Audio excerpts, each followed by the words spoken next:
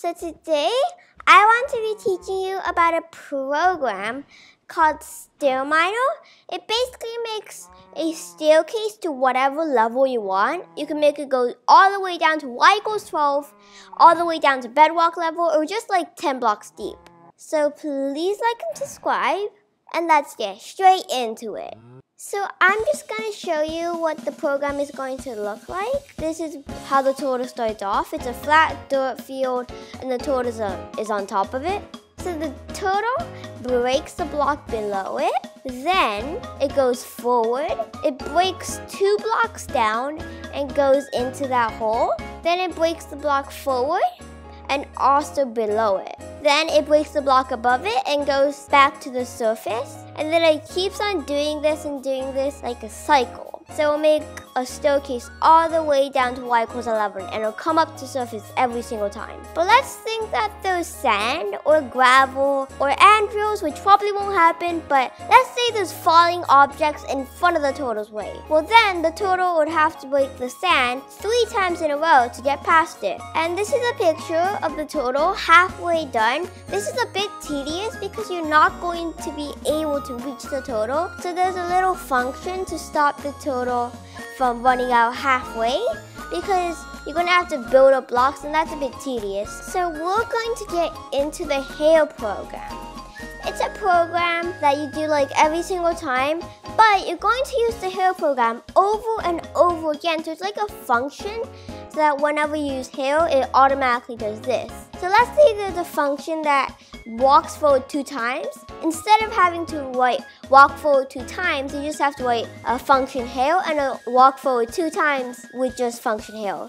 So this is way more helpful because look at how many lines there are in hair. So you don't have to type all that. You can just type function hair, and function hair, and do the same thing over and over again. So dig until clear. Keep digging until there are no more blocks used when sand or gravel can fall into the path. So the function below it, dig until clear, is just a function to make sure there's no sand or gravel getting into the way of the turtle so that it'll like stop the turtle from moving or like break the turtle. So it'll continue breaking the sand and gravel. Function dig until clear. What turtle.detect do? If not turtle.dig, then return false. And return true. End. So it'll dig until the object in front of it clears. So after it broke it, if there is no item, that'll just keep on going. But if there is a block in front of it after it broke block in front of it, then it'll break the block again. So if sand falls in again, then it'll break it, sand falls, break. So this looks like the exact same program, but look carefully. It says on line 232, wall turtle.detect up do. Before it said wall turtle.detect. So this is when the turtle is digging up, and before it was when the turtle was digging forward. So this is the end of hair. Let's get into the actual program. So this is a program called StairMiner, which digs staircase to whatever level you want. So the StairMiner program by all Sweeper minds a stair pattern. Always download API hair. So this loads the program called hair, and it just does what we wrote before. Local cleararcs, target depth, column depth, result, error message. Cleararcs equals ...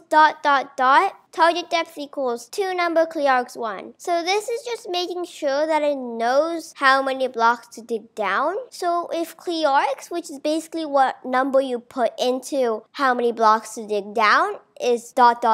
which means it doesn't know what the number is. Or target depth equals 2 number cleararcs 1. So cleararcs 1 is what number you put into. And if 2 number cleararcs 1 equals target depth, then that means you didn't put anything into cleararcs 1 because the target depth is at first 0, which means that you didn't put a number, and it'll send an error message. Display usage info. If total.depth equals 0 or cleararcs 1 equals question mark, then print usage StairMiner depth, return n. So this is like what I said last time. If target depth, we don't know what it is, or 0, or cleararcs 1 equals something we don't know, then it'll print usage StairMiner depth, so it needs a depth, return and it'll end. So turtle.dig down, and it'll add 2 column depth. So what you do, move forward, hill.dig until clear, total.forward. So there was a program, dig until clear on hill. So it would dig until the block in front of it disappears, and then it'll move forward.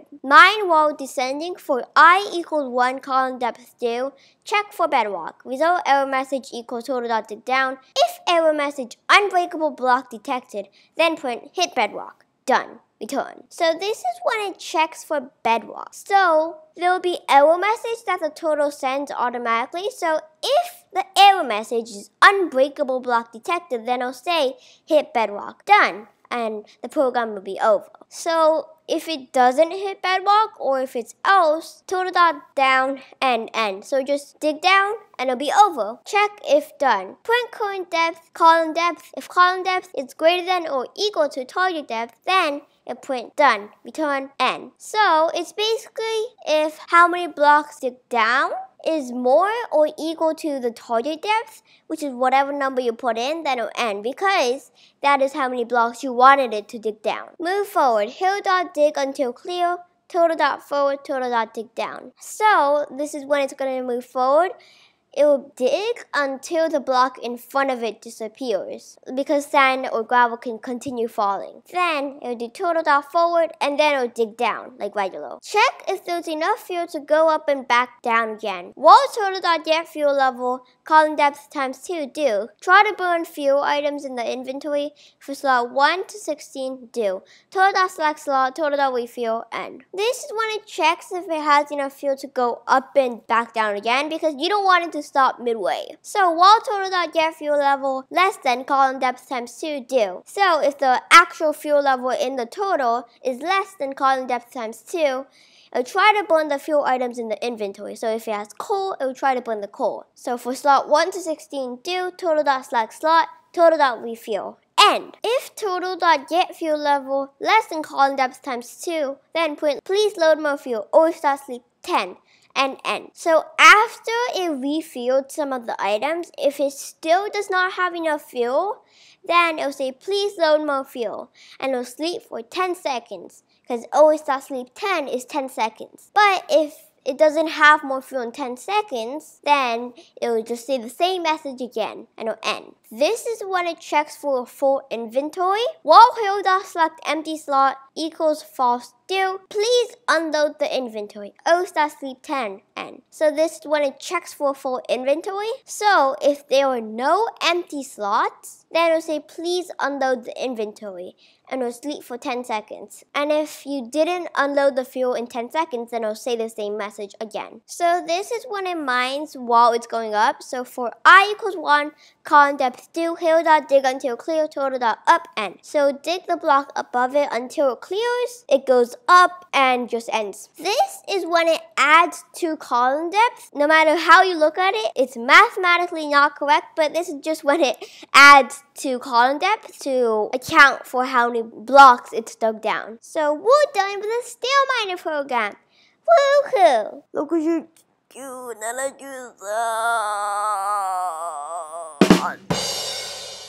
I'm starting at y equals 19, and I'm making the totals dig 12 blocks. So there will be 3 totals all moving at once. Whoever gives me the most stuff will get a diamond hoe. Yay!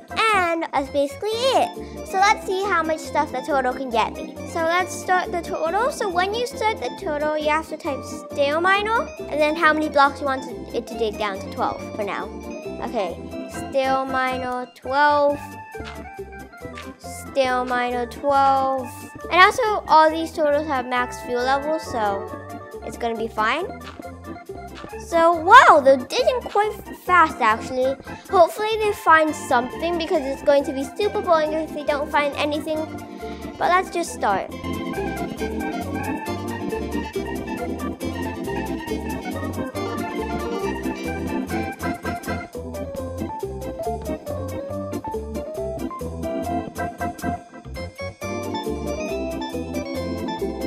Cobblestone andesite, anything stone-like will be 0 points. Iron will be 4 points, I guess. Redstone will be 1 point. Gold will be 5 points. Lapis will be 1 point. Diamonds will be 20 points. emeralds will be 18 points. Let's find out. So the total to the right, let's see what it brought me. It had to bring me something. Okay, so it brought me 60 cobblestone, 13 andesite, 15 granite, and 1 iron ore. So this total, I'm going to count the points later, but let's look at this total. What's it got me? Okay, I accidentally stacked these up, but these give 0 points anyway, so it doesn't matter.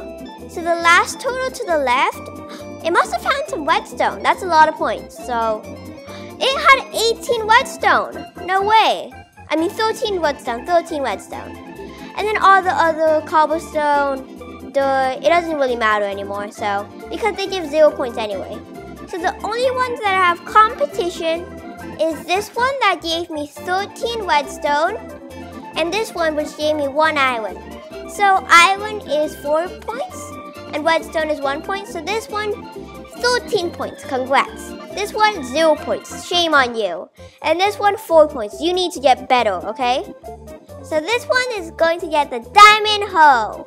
Okay, so we're going to equip the diamond hoe onto the winner solar sky. So you need to be in Lua. So turtle.equip right. And now you have the diamond pickaxe and the diamond hoe. This one's special.